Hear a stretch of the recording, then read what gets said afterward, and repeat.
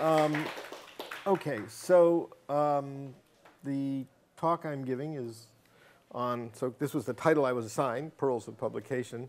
Before I begin, I want to ask a question of you. How many of you do not have somewhere in your academic title the term professor? Are there many of you? So are you in the instructor series or research series? Okay.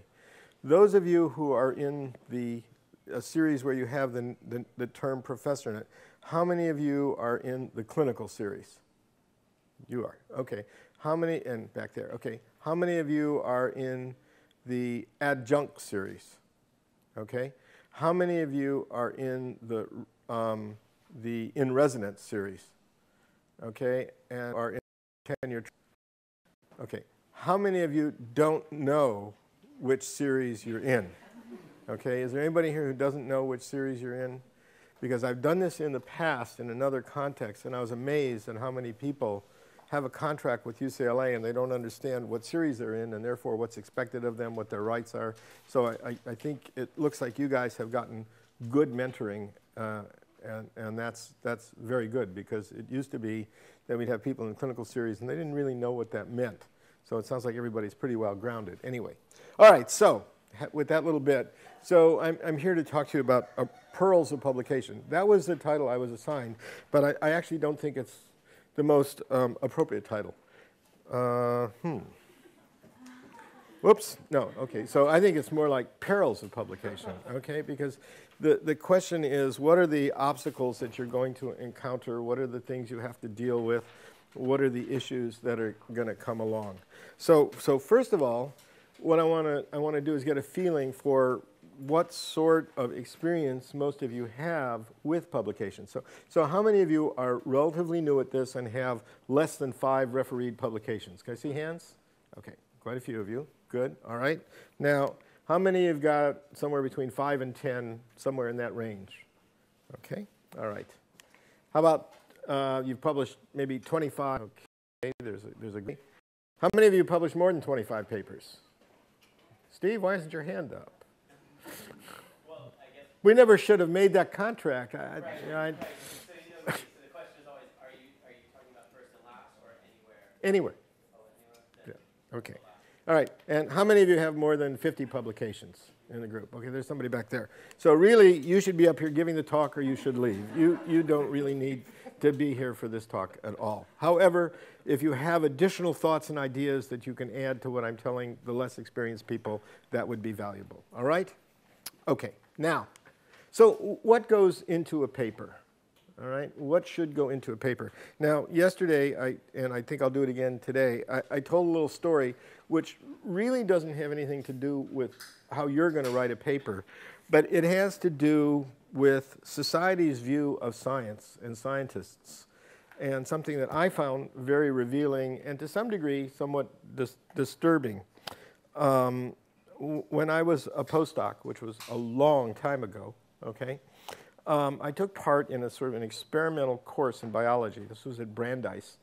And you have these breadth requirements when you're undergraduates. You know, you have to, if you're a science major, you have to take some history or literature courses, and if you're a literature major or some sort of liberal arts major, you have to take some science breadth courses. And I took part in a course where what they did was they divided the liberal arts students up, freshmen and sophomores, who had to take a science breadth course into a different kind of class. They had maybe 15 kids in the class, and instead of giving these didactic lectures where you got a little bit of genetics and a little bit of developmental biology and so on, they actually had the students read directly from the scientific literature to show them that with a little coaching they could actually understand the scientific paper. And so I took DNA as the hereditary material at this point. This was in the late 1960s.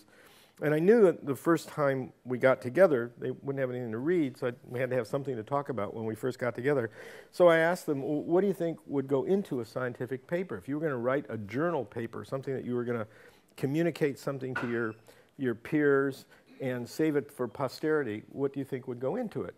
And they got the idea that there would be an abstract so people could decide whether they were interested in it or not, and that there would be an introduction which would sort of give the background of the area, and that there would be a place where you would talk about the techniques and how you did this, the materials and methods section, and that there would be a place where you would discuss the results and say what you thought it meant and what your opinions were.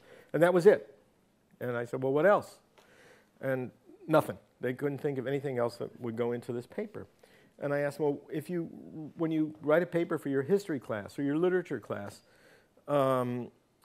what's the first thing you learn how to structure when you're thinking about writing this paper?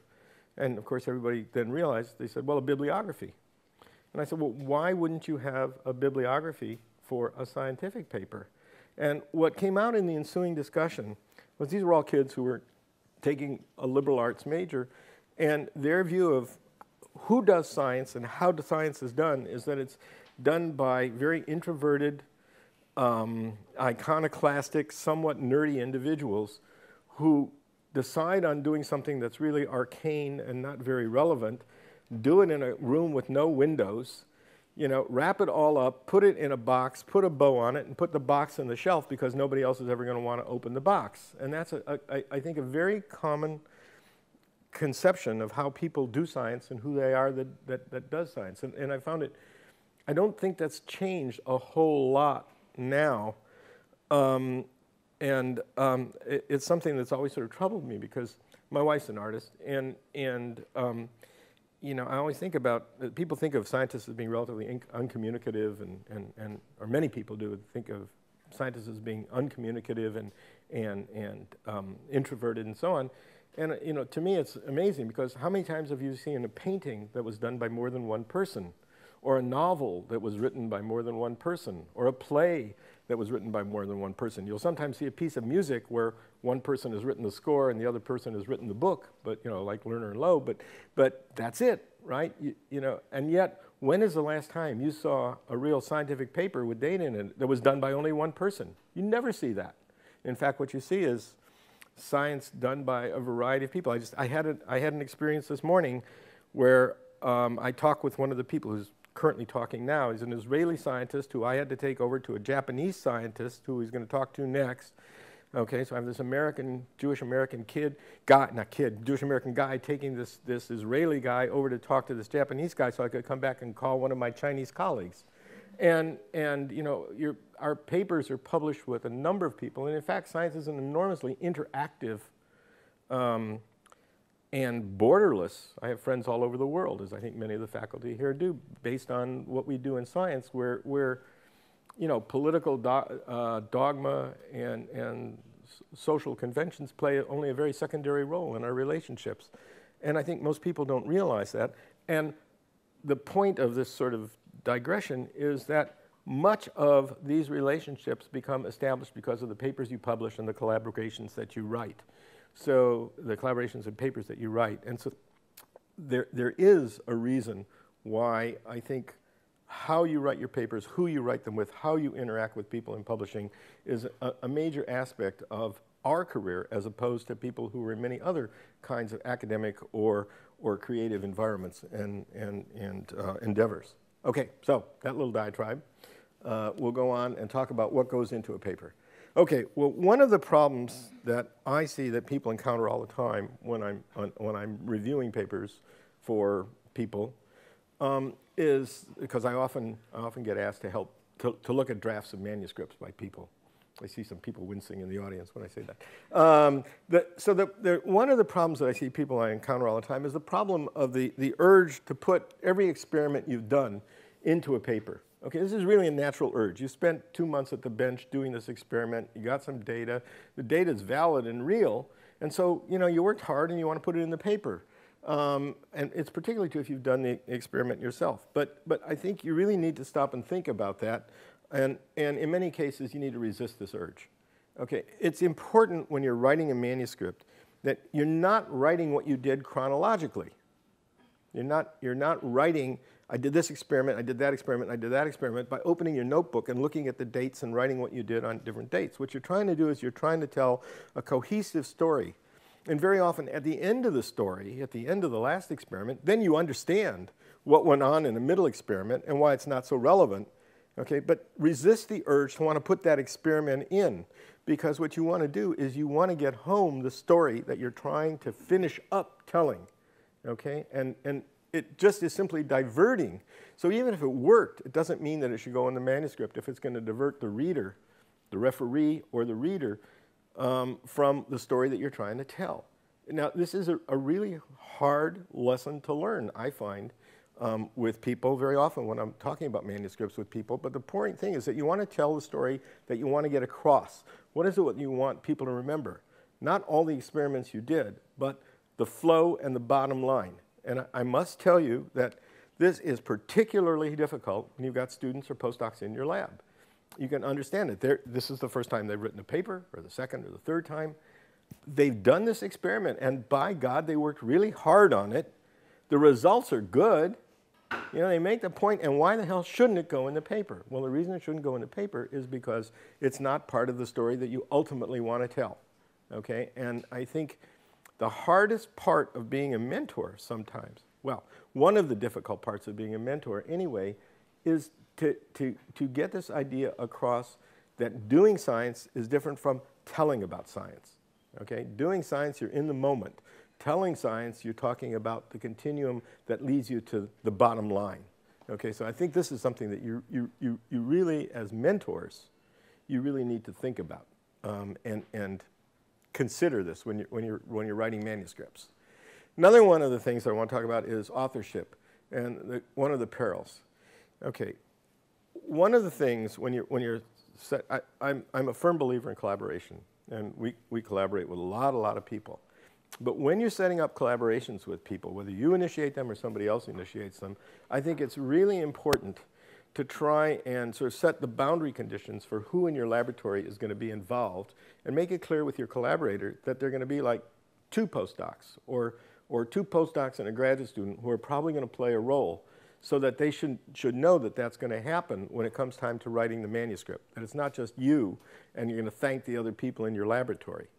That you plan on having several people involved. A lot of people try to figure out what the authorship is going to be before you establish a collaboration, before you start working on a paper. I don't do that because you never know. I mean, if it's a collaboration where both laboratories are participating fairly equally, you never really know which set of experiments is going to play the lead in the final document. Then you're trying to find out something new, and it's not clear which lab is going to have the breakthrough. So I then tend not to try and plan what the authorship list is going to be.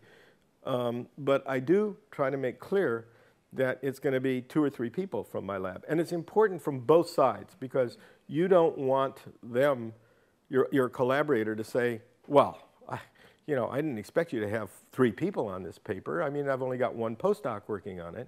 That you don't want them to say that, and you can understand why you don't want them to say that.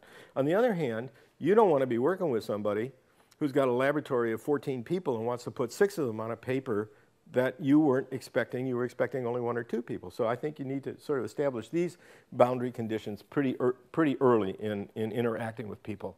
So, and my own personal philosophy, which, I can afford to do this at this point. I mean, I'm a category distinguished professor, and I don't have to worry about who's going to be on our papers. And I think you need to worry about it a little more, perhaps, at your stages. But my philosophy is to try to be relatively generous about who's an author, as long as you don't have 14 people on the paper. That only 6 of whom belong there. But if it's a borderline call, I generally say fine. Let's say that's fine. That person can go ahead and be on the paper. I tend not to be restricted because I want to keep good relationships with my colleagues, and it's really about who's the first author and who's the corresponding author. That's critical in how people evaluate publications. Anyway, the tendency now is to say these 2 people. 2 first authors contributed equally to it, but on the other hand, when somebody's looking at the manuscript, they cite Jones et al., not Jones and Smith et al., because they're 2 coordinate authors. So there's a lot of politicking in that business about co-authorship. But I tend to be pretty generous in this regard at this point. Okay. Another question about authorship that I think that comes along is, there's a major the context of Big Kahuna may be You may be too young to understand that reference. But the big question is, if you're approached, or if you approach somebody who's very well known, you know, a Hughes member, a National Academy of Sciences member, somebody who's very well established in the field, about collaboration, the question is, should you collaborate? Particularly, I think almost all of you are in the non-tenured series at this, you're not tenured, you're not at the associate professor level. And the issue of should you publish with major figures in the field collaboratively becomes an issue, because the question is, who gets recognition for that, right? And it's particularly important when you're thinking about promotions, and to a lesser point, it's a consideration in grant writing. And so my feeling is that if there's something to be gained scientifically, and you can work out the conditions properly, you know all about this, it's worth doing the experiments and working with somebody who's a major figure if there's something to be gained mutually beneficial. But it's not a trivial question. And what I think you need to do if you're in the assistant professor stage is you really need to have a heart-to-heart with that person and explain to them that, you know, they probably are aware of it, but you want to make it explicit that you need to establish a reputation as an independent investigator, and try to get that person to understand that your being the senior author on this paper is going to mean a hell of a lot more to you than it is to them if this is a close call. Who's going to be the corresponding author is something that you should try to get worked out with that person. If they're a big name and you're not, try to get that worked out in advance. And the other thing is, if you're doing this either with somebody in your own institution or at another institution, and you're an assistant professor in any series, and you're going to be coming up for at some point for promotion, I think it's really worth, again, having a heart-to-heart discussion with that person, because either you or the department is going to ask them to submit a letter supporting your promotion, and I think it's really important for you to ask them to make sure to talk about the vital aspects of your contribution to that work. Okay, I think this is only you, I think, can take your best interest to heart and do this kind of thing. Okay, if you've got a good chairman or you've got a good mentor, they can maybe run that interference for you. But I think really you need to think about it lying on your own responsibility. Okay, all right. But by the way, you can stop me at any point and we can talk about some of these points, and I'd be happy to discuss them further. Okay, the other thing is, when you write a paper, I think one of the most important things is the abstract that you write. You want to write what I call a gotcha abstract. I mean, you want the referee, you want the reader when it's in a journal. You know, you just don't want to say, we did the following experiments, ta-da.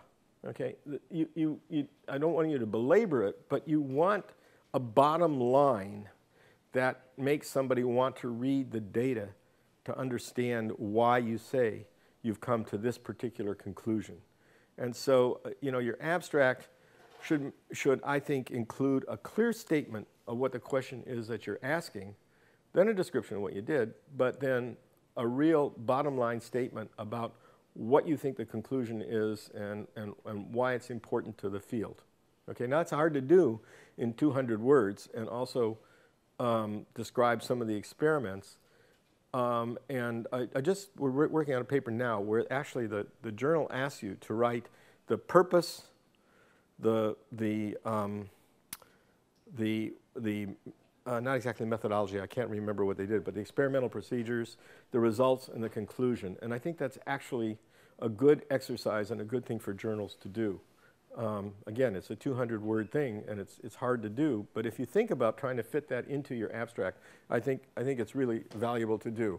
The abstract really needs to tell the reviewer why they should want to read the paper, what the take-home message is, you know, why this is a paper that you want to wade your way through and why it's worthwhile. The way I think about it is, okay, if this paper were going to be presented at a journal club, what would the take-home message be that the postdoc or student wants the rest of the lab to get from it? Okay, if your abstract has that in it, I think, you know, that's the sort of how to grab people kind of thing. All right. So the other thing I would say is avoid hyperbole. I think that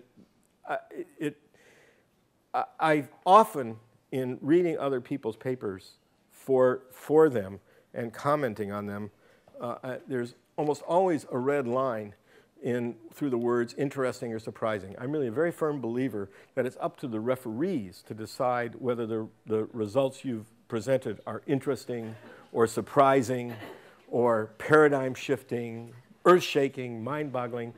I don't know how many times I've read people that say, our surprising result. Well, maybe it's surprising and maybe it isn't to the reader, okay? And it's not up to you to make that call, okay? You can say, I think it's fair to say, we were surprised by this, but I don't think it's fair for you to generalize to the rest of the scientific community that this isn't even an interesting, let alone a surprising result, okay? And it's something that I find sort of an amateurish way to present your results. Okay, I think it means that you lack. To me, it means that you lack perspective because it's up to other people to determine whether something that you've done is interesting or not. You can express an opinion about it, but you shouldn't draw the conclusion that it's interesting or surprising. Okay, there's also, this is again, it's not really anything to do with hyperbole. It's something I just had to get off my chest when I was preparing the slides. There's a phrase that drives me nuts when I read papers. You know, people say, it has been shown that, as I say here, it has been shown that the moon is made of green cheese, and then they give a reference. Well, okay, why not just say the moon is made of green cheese and give the reference, you know? And I'll read papers where, for some reason, this seems to be an easy way to get into the next paragraph, okay? That people use this as a transitional phrase, which is not really transitional to anything. It's just redundant. And so I would advise you, in terms of quality of writing, to avoid it has been shown that. The other thing is, I must say, I'm collaborating on a paper with a very, very well-known scientist right at the moment. Somebody from my laboratory is working in another laboratory, and we're doing a draft.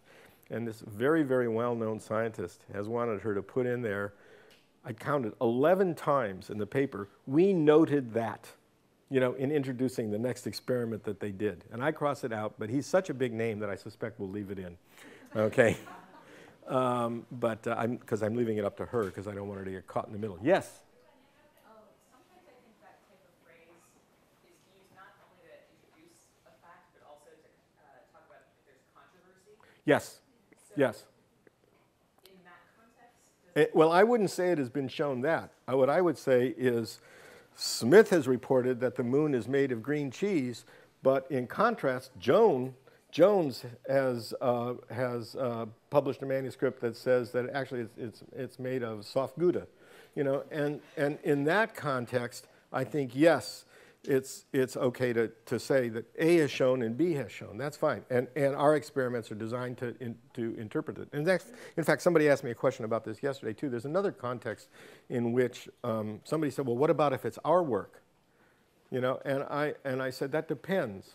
You know, a lot of you know that we work on COX-2, and I'll say in a paper, COX-2 has been shown to mediate, be involved in the mechanistically in the mediation of inflammatory responses, chronic inflammatory responses, acute inflammatory responses, tumor progression, and I'll cite papers for each of those things. And like we've done a lot of work on tumor promotion, and I'll put our paper just as a number or reference in there, but I won't say that we've shown this. On the other hand, if we're doing something where what we want to do is follow up on something that we've shown that comes out of our laboratory, and the point is that we're following up on something that we did, then I will say, our laboratory previously reported this, and now we want to go on and examine that in more detail and understand it mechanistically. In that context, yeah. Okay? Does that answer your question? Okay. All right, so what's next here? Okay, here's another point. You know, you just don't know everything about what you're writing about, okay? But most importantly, you don't know what you don't know. Okay, you remember Donald Rumsfeld? What was the comment? There are things we know that we don't know, and there are things that we don't know that we don't know. Well, there are a lot of things that you don't know. Now, the stuff he was talking about was the war in Iraq, which was not, a lot more important than what we're talking about, but nevertheless, when you write a paper, you'll read it half a dozen times or a dozen times, and what may seem obviously clear to you in your draft may not, in fact, be very clear to anybody else. And after you've read it 3 or 4 times, after you're now into the 8th or 10th or 12th time, you know exactly what the idea was that you're trying to convey. And so you skip over what you've written because you're not reading it in context. You know what you meant to say, but it may not be what you actually said on paper. And you're not a good judge of it at this point. So it's very, very easy for you to understand your intention, but to miss the point that you haven't made it clear. And therefore, like everybody else who will give you advice, they'll tell you to have your manuscript read by other people. Okay, so, and I think your final draft should be read by at least 2 colleagues. Okay, and they should have different kinds of experience. And first of all, you've got to trust their judgment and their frankness. Okay, it's just no good to give somebody a paper and they'll say, oh yeah, this looks great. What you really want is somebody's going to go through and tell you what they think the problems are. Okay, and you want at least one colleague who should really know a great deal about the topic, who's intimate with the particular area of science that you're dealing with, so that they can judge, whether the experiments you've done are really correct, pardon me, correctly interpreted, and correctly explained at a very highly technical level. And then the other kind of person you should have to read is somebody who has a broader, more global interest in the topic that you're talking about and related topics, so they can see how well it relates to the general field. And if you have people who can do both of those things, I think it's very valuable, and you get very good feedback. And you want to give them enough time to read it. You want to give them, a week or 10 days and ask them if they can read it and get it back to you. And when they give you back the comments, if they've done it right, first thing you've got to do is relax, take a deep breath, swallow your pride, and then consider carefully the comments they've made, okay? Because if they've done it right, and they're being frank, and they're trying to help you, they will not spare the horses. They will tell you what they think is wrong with the paper, and better them than a referee. Same thing with grants. We're not talking about grant writing here, but it's not this policy is the same for grant writing too. It's better to have your colleagues see all your foibles than your evaluators. Okay, we're here to help you. When we give you a rough review on something that you give us to read as senior colleagues, we're trying to help, believe it or not. You may not believe it when you see some of the comments, but we are really trying to help you. Okay, so get people who you know are critical and get them to help you with by reading your manuscript.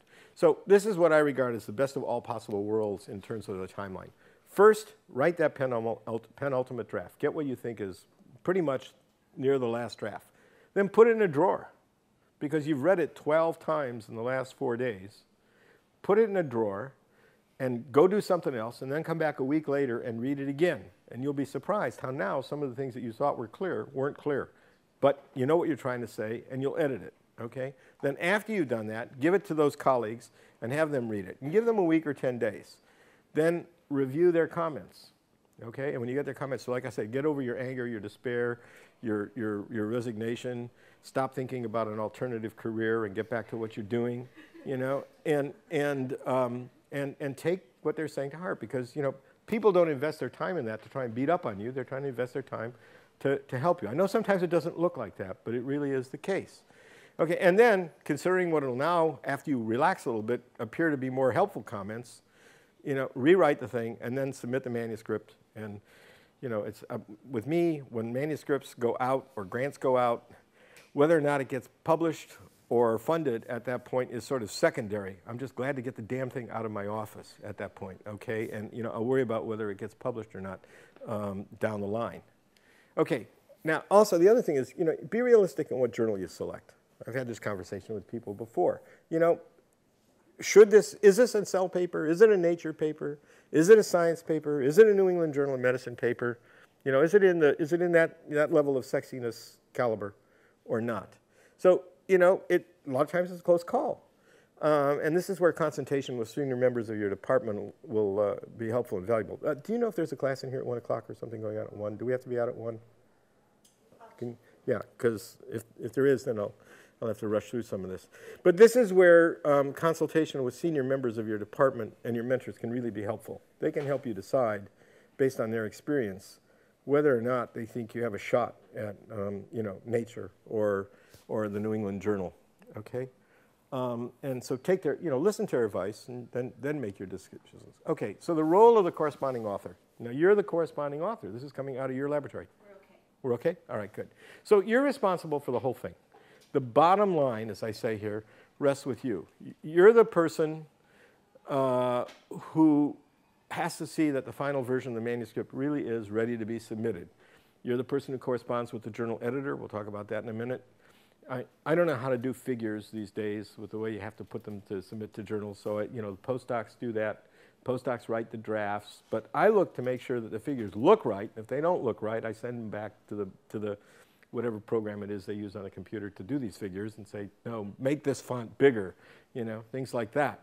So, even if you can't figure out about this crap about how to submit figures, the bottom line on the appearance and the content of the manuscript really rest with you.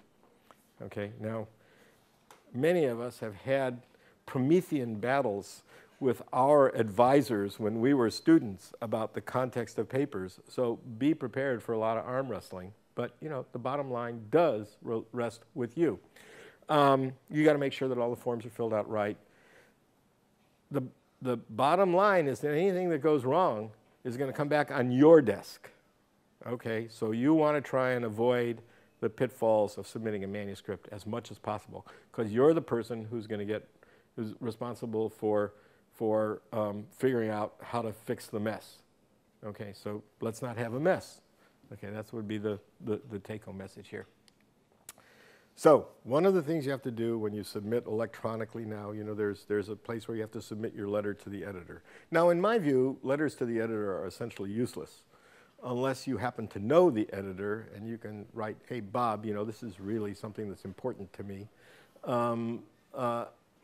I find that the letter to the editor is pretty much useless because a good abstract will say everything that you want to say to the editor.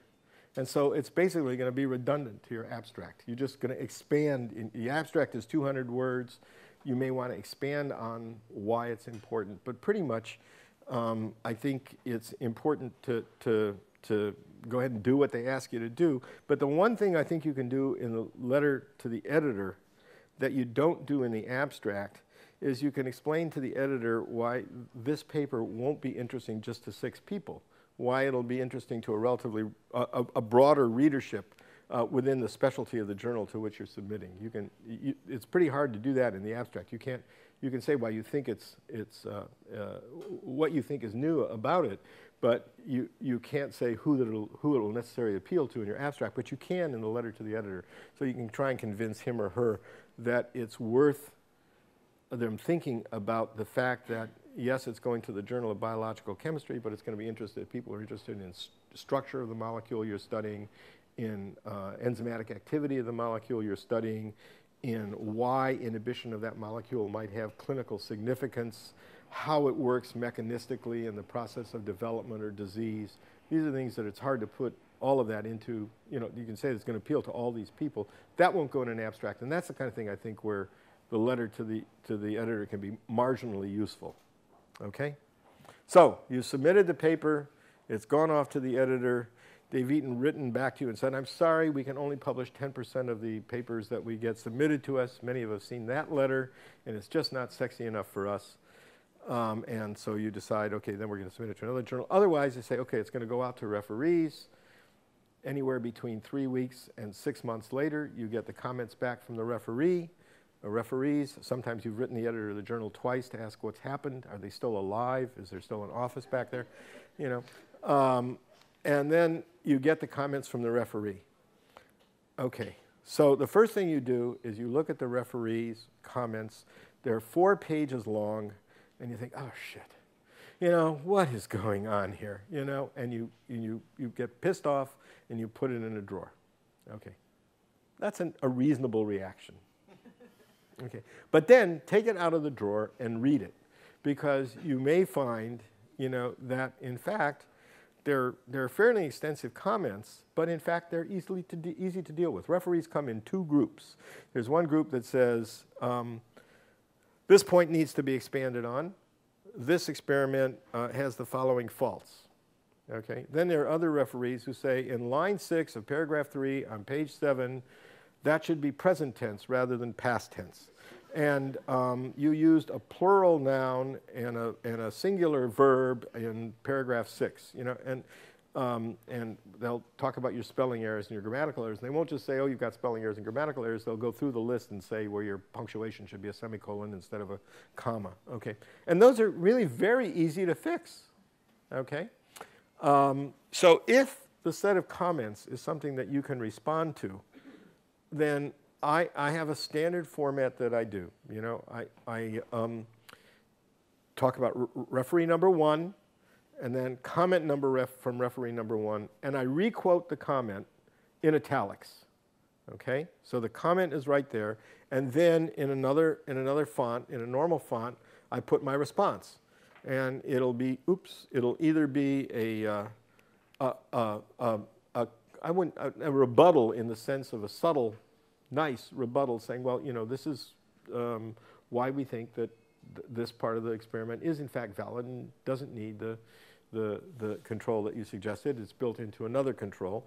Or if in fact you've made a correction. We had a paper just recently that went to JBC, and we got back and somebody pointed out that they thought we'd left the ligand in for the whole period of time that we're exposing the cells. And I understand why they thought that, because it turns out we had written it slightly incorrectly and it could be misinterpreted. So I said, right, and I've corrected this in the methods and I've corrected it in the figure legend. That's all it does. So you just describe the correction you made.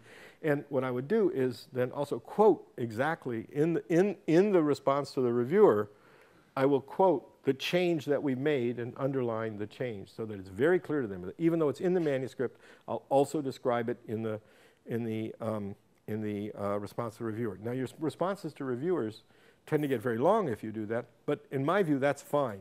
If you can overwhelm them with volume, that is sometimes a very useful way to do it, because the reviewer doesn't want to spend any more time on this paper than he or she has to.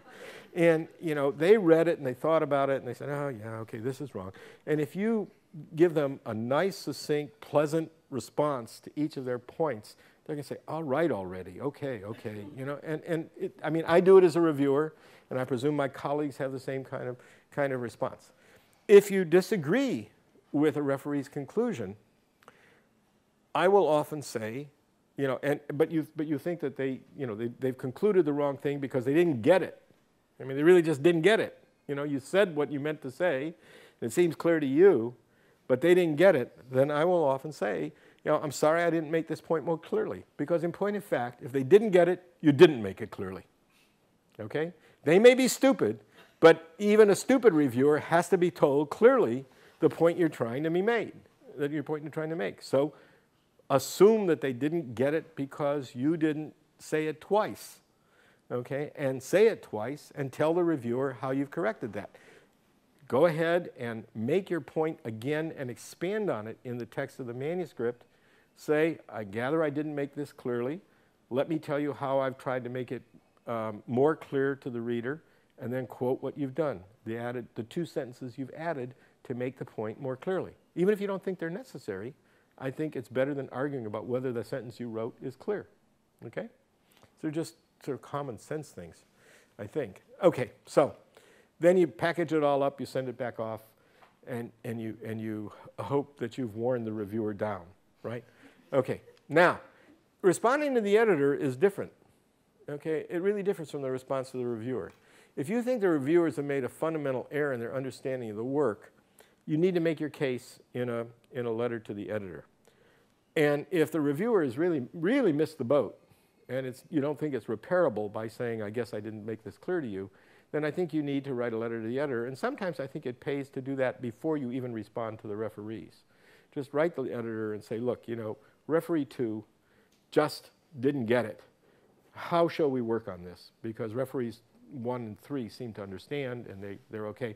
how can we work on this together to try and see whether this is right or not. I think it's right, it's reasonable to do that sort of offline to make the case. But if you are going to write the editor and do that, I think you really need to make your argument as clearly as you can. And it's at this point where you have to make this decision. People have said, well, what about just asking the editors to get another referee to ameliorate this? Sometimes editors will do this on their own. They'll get 2 reviews, they'll send it out. That's why you'll sometimes have a 4-month delay, because they'll be sending it out to another person. A good editor will do that if they don't feel competent to make the decision themselves.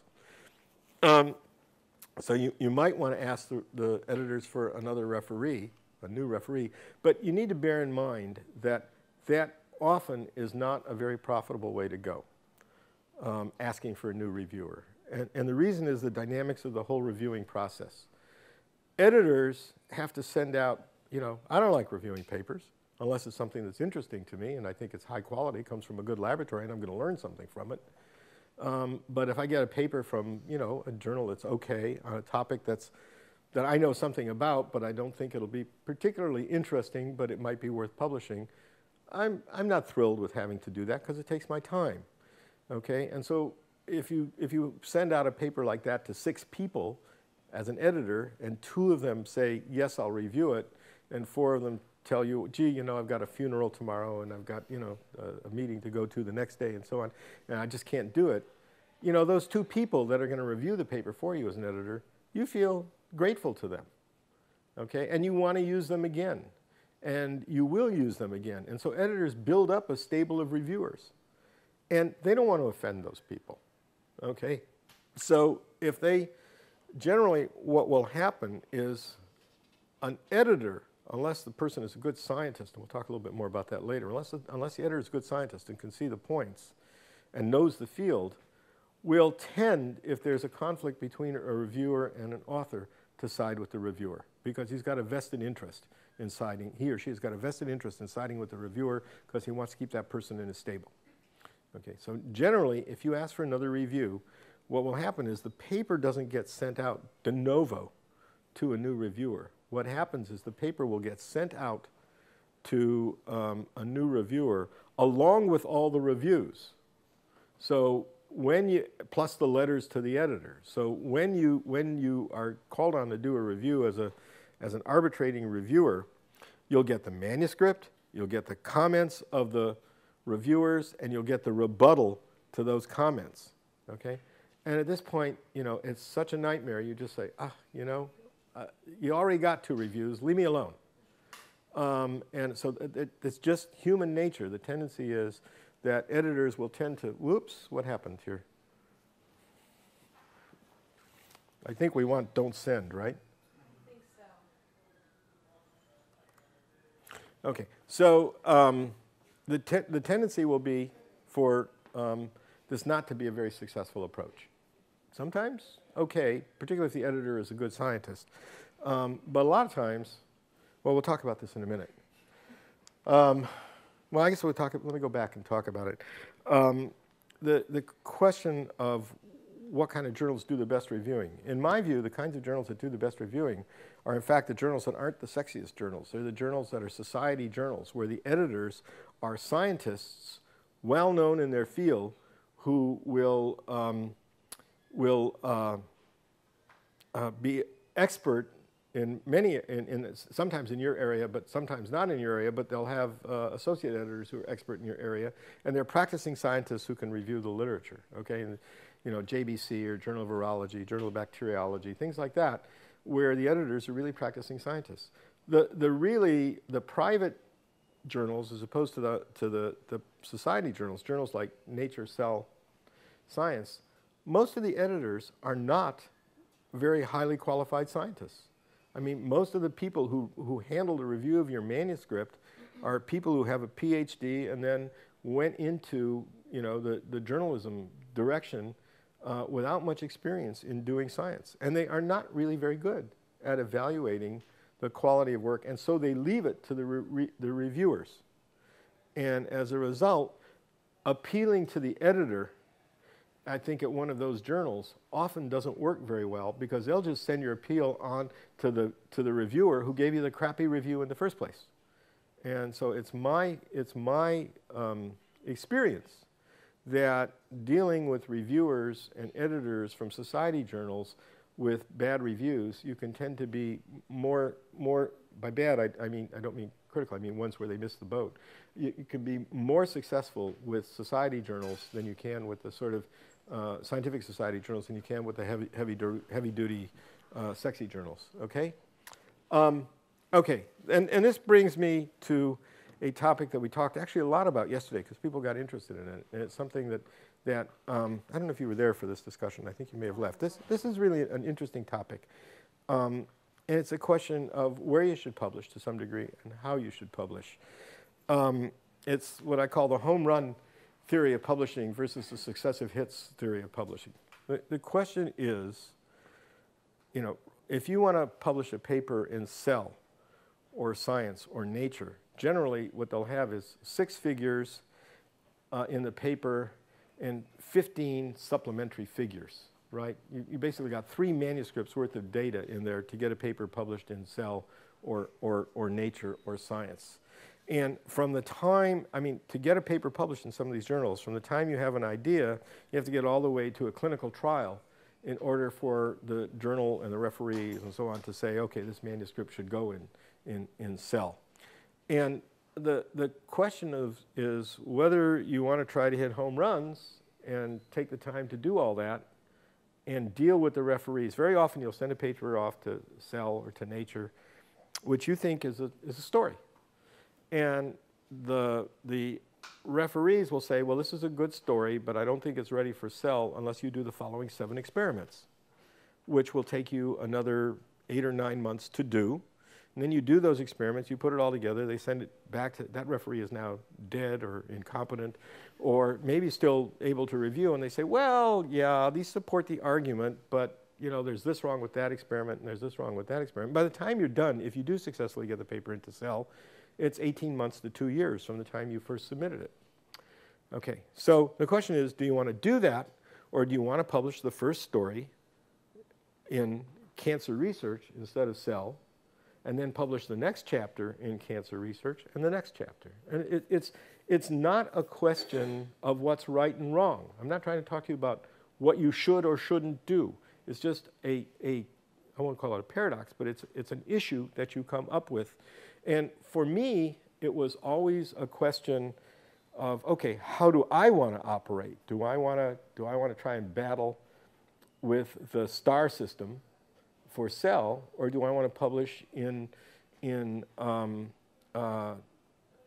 society journals where the issue is not sexiness but quality of the work? Okay, and I tend to go toward the latter. Although, you know, we have our Cell papers and our Science papers and our New England Journal of Medicine papers from my laboratory as well, but we tend to publish in, you know, Cancer Research, Journal of Biological Chemistry, things like that, because I just don't like the trauma of trying to deal with prima donna referees and editors. And I always thought about it in that context. But recently, how many of you know who Martin Raff is? No? Good Lord. Molecular Biology of the Cell, the major textbook that people use that revitalized and re-educated everybody, and is probably the most common textbook used in cell biology courses. One of the major authors of that is Martin Raff. Fame is really fleeting, guys, you know, in this business. I mean, we may stand on the shoulders of giants, but nobody knows their name down there, I can tell you. Martin is a superb scientist and a really integrative individual who wrote one of the dominant textbooks in the field. And in the days when he was actually publishing science, he was a dominant figure in immunology. Anyway, he had an editorial article recently, and I can't remember what it was. It might have been in Biotechniques or something like that, talking about the question of whether we should go with the home run theory, where you've got to satisfy the referee with 12 more papers, you know, with basically rolling 3 papers into one in order to get a paper into Nature or Cell, or whether you should publish the story successively, not from the point of view of your career, but how it affects science. how it affects the progress of science. And Martin's bottom line on this was that if people have to write the entire story with 8 supplemental figures or 10 supplemental figures because the journal only allows 4 or 5, and you're writing basically an entire another story in the supplemental figures, that in fact that slows the progress of science, because during the time that you're mounting, you've made this first observation, and during the time that you're building on that observation for science or cell or nature, you're building the story that they want you to tell, that the stuff you've done isn't out there for other people to understand and to build on. And so the first experiment, which you did 2.5 years ago, isn't in the literature for 2.5 years. Whereas if you publish it in, I'm not talking about the so-called MPU, the minimal publishable unit, which some people talk about, is what's the minimum I can put into a paper. That's not the point. The point is that if you have a substantial story, that's the first part of a series that you're going to build. Do you want to publish as an individual story, or do you want to, tell it as a sequence? And Martin's point was, in this editorial, that it actually serves science better if you publish it in chunks, because then that first observation that you made gets published 6 or 8 months after you made it. That first story gets published 6 or 8 months after. Everybody knows about it, and people can take off on it and do their expansion on it. And so that expanding the overall body of knowledge, instead of being linear in your paper, goes off like that. And that more science is done based on the work that comes out of your laboratory if you publish meaningful, significant results in a series than if you publish an entire flow story from conception to as I say clinical trial in one story. I'm not saying what's right or wrong. Okay, there are certainly arguments on why you should strive to hit home runs and to publish papers in Cell and Science and tell complete stories and not tell partial stories. I could put on a different hat and make the argument. Or I can give you Raf's perspective on this. It's not something I'm trying to convince you to do one way or the other, but it is something you might want to think about in the context of your own work and your own career and your own objectives. Okay, I think we're coming up to the last one. Yeah, here's the question. You're a junior faculty member, and the question is, you get asked to write a review article. Should you write a review article? Is there any value in it for you? Is there any reason why you should go ahead and write a review article? Well, this is, again, something that depends. It depends on the journal that it's going to appear in. If you're asked to write an article, a review article, for Nature or Science or annual reviews of biochemistry, no question, you should do that, because you're going to get a lot of name recognition for do that. Okay, so that's really worth doing. It also depends on the point where you are in your career. Okay, if I get asked to write a review article versus if you get asked to write a review article for a good but not an outstanding journal, it'll add to my, people will know my name, they'll recognize it, they'll read it because I've written it, frankly. If it appears in, like JBC or something like that. It will not necessarily enhance your career, either in terms of getting a grant funded or getting a promotion to have a review article on your CV in lieu of having bona fide refereed publications. Okay, so if it's going to take time for you to do that away from you doing your research, unless it's for a major recognized publication, like I say, like annual reviews of whatever your field is in, I would say no. Okay, it also depends on your goal for the article. Sometimes you want to learn about a new field, and I'll tell you a story from my own lab in a minute. If you want to solidify your understanding and get your arms around it, you're getting ready to write a grant in what's a relatively new area for you, and you want to get to know the field, it's a good way to do that. It isn't going to help your promotions, as I say. What about in terms of positioning yourself for a grant? So I can tell you a story from my own lab. We can't do a control on this. We do a lot of work trying to do vector-directed gene therapy for metastatic cancers. and we use adenovirus. And one of the problems with using adenovirus is that adenovirus is highly immunogenic. It evokes an innate immune response in individuals who haven't been exposed to adeno.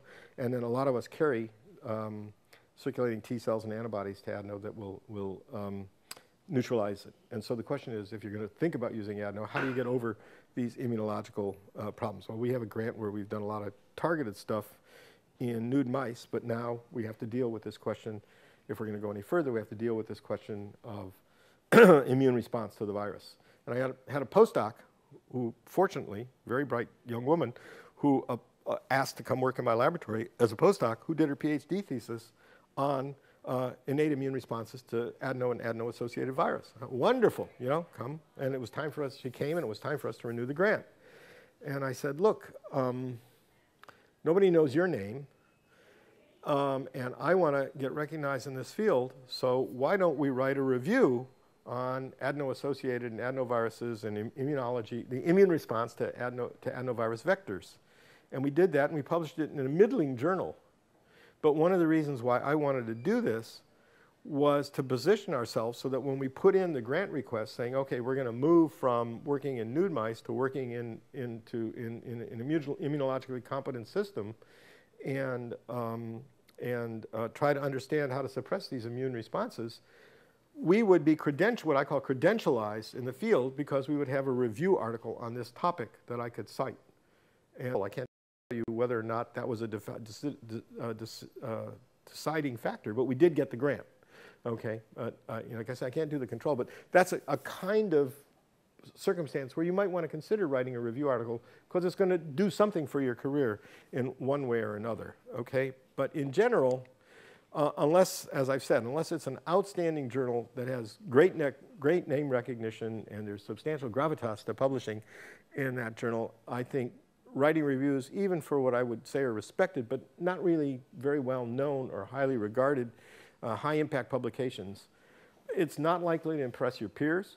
It's not likely to make any difference in whether or not you get a grant funded, and it's not likely to play a major role in consideration. Okay, so all of this talk has been about how to write papers, how to position yourself to write papers, how to deal with collaborations, how to work with people in your laboratory in terms of constructing the papers, how to deal with referees, how to deal with editors. And the bottom line of all of it in an academic context is that for your promotion and for your progress and for your getting your grants and for your career, it's all about peer-reviewed publications that demonstrate that you're moving forward and establishing yourself as an independent investigator.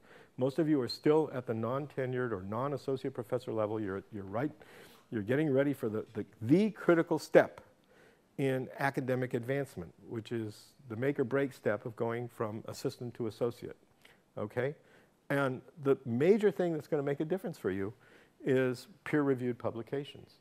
And what makes a difference I've had this discussion privately with several of you, is that what makes a difference is you're hired here on potential, okay? You've been in a great lab, or you haven't been in a great lab, but you've done stuff that really makes us think that you're going to be a good independent investigator. By us, I mean, you know, faculty who are going to vote on your promotion. And we hire you on your potential. And anywhere between 3 and 7 years later, you're going to be up to go to be promoted to associate professor, scientific career. How to do science well, how to get recognition for it in terms of grants, and how to get recognition for it in terms of from your institution. Okay? I think that's it. I think that's the end. Okay? That's it.